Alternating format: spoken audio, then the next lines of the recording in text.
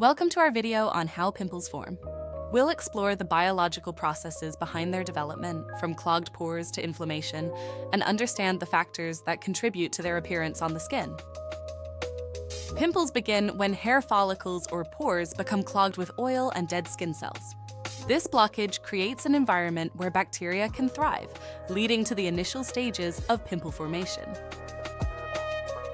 The skin naturally produces an oily substance called sebum, which helps keep it moisturized. However, when excess sebum is produced, it can mix with dead skin cells, leading to clogged pores and potential pimple development. Once a pore is clogged, bacteria known as Propionibacterium acnes can multiply rapidly. This bacterial growth triggers an immune response causing inflammation and redness, which are characteristic signs of pimples. Hormonal changes, particularly during puberty, can increase sebum production, making teenagers more prone to pimples. Stress and diet can also influence hormone levels, potentially exacerbating the occurrence of acne.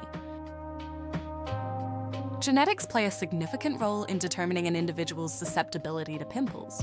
If your parents experienced acne, you might be more likely to develop it as well, due to inherited skin characteristics. Environmental factors such as pollution and humidity can contribute to pimple formation by affecting skin health. These conditions can increase oil production or irritate the skin, leading to more frequent breakouts.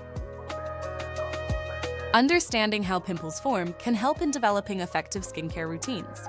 By managing oil production, keeping pores clear, and reducing inflammation, individuals can minimize the occurrence and severity of pimples.